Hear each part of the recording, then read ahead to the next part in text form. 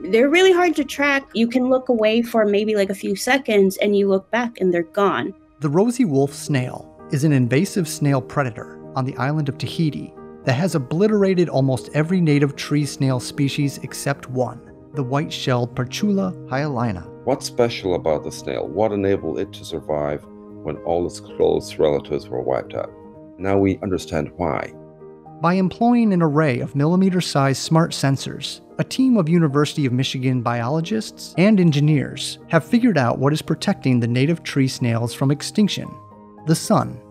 Going back to 1916, American malacologist H.E. Crampton observed that the clear-shelled native species of snails could be found more frequently in places where larger forest trees are fewer, and there is more sunlight.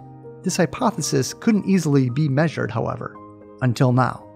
This was really the first deployment of a sensor of this size. We were able to get data that was previously not obtainable. You're putting a sensor right on the shell, and that is giving me a quantitative and actual number, how much solar irradiation something is getting.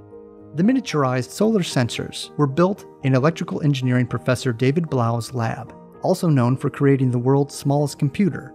The sensors recorded that the rosy wolf snail rarely exposed themselves to solar irradiation greater than 3,000 lux, a measurement of total light on a surface, while the native Parchula hyalina survived in edge habitats experiencing light intensities reaching 9,000 lux during midday on average.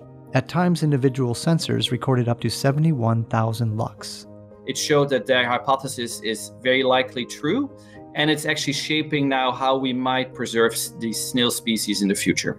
Future biological applications for these miniature sensors include monitoring wasp populations, as well as tracking the migration of monarch butterflies.